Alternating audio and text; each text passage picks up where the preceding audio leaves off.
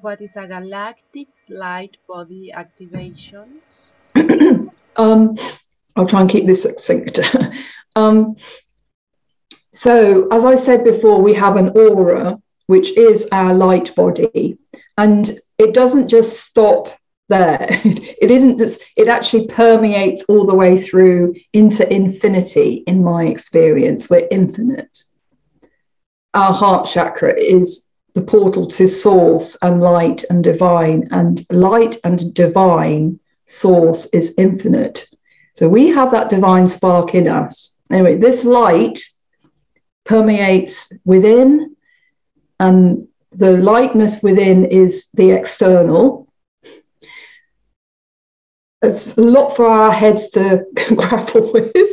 But when we have a light body, that does extend out. So we have the light that comes within and it comes out in one way. It's probably a better explanation. It then comes out and extends out around us. Now, this light resonance is our soul vibration, our light from source, and will hold a memory, because light and source knows everything. Hence, it's connected to the heart, the knowing, gnosos. The light has access to illumination, we'll see. And so when we are enlightened, our light body expands out more. When we're in fear, we go like this and we contract, and our energy, our light body contracts.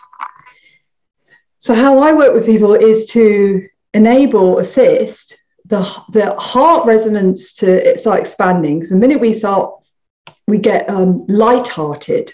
We feel laughter, joy. We literally, our light body then expands out.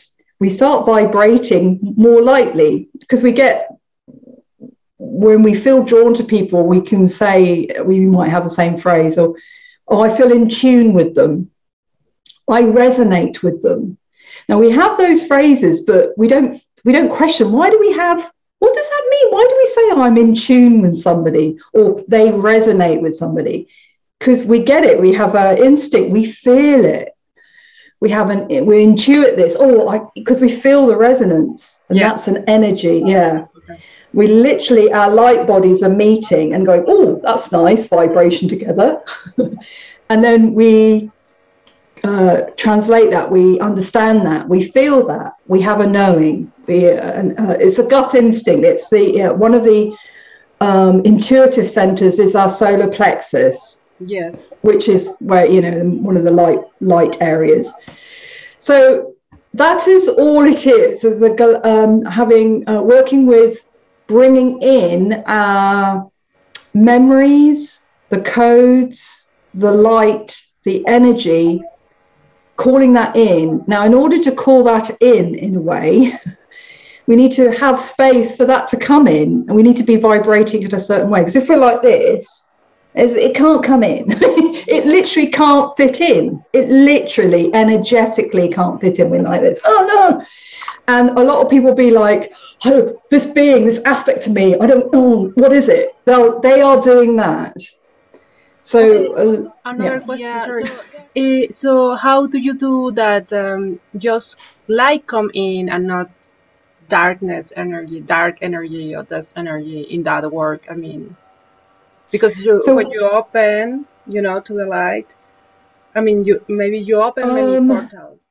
It is important to be grounded. to be embodied. Okay. Because if we're not anchored, embodied, we are not tuned in to our free will. We're not conscious. We're a bit unconscious. We're literally all over the place. When we say, oh, you know, you're a bit unconscious, or I'm a bit feeling lightheaded, you can't see where you're going. You trip up, you fall. Mm-hmm.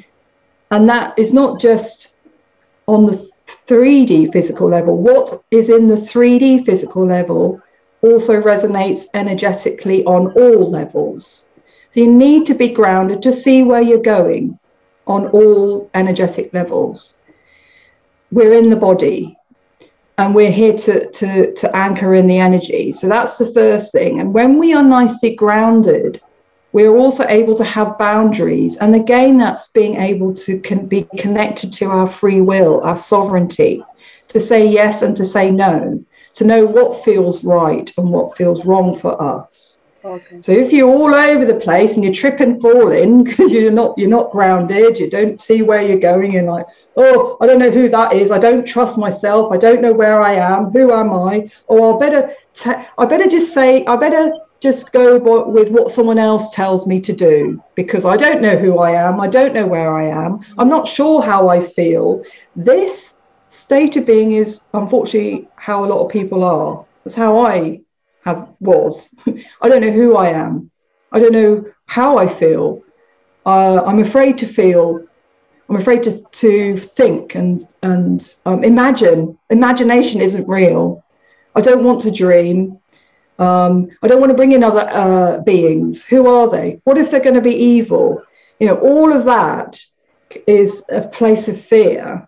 Okay. So we come back into our body, and it can feel a bit catch-22, because if, like a lot of human beings, we've had a lot of trauma, we'll come out of our body.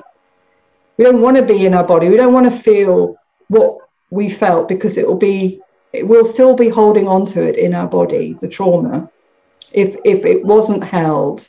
Okay,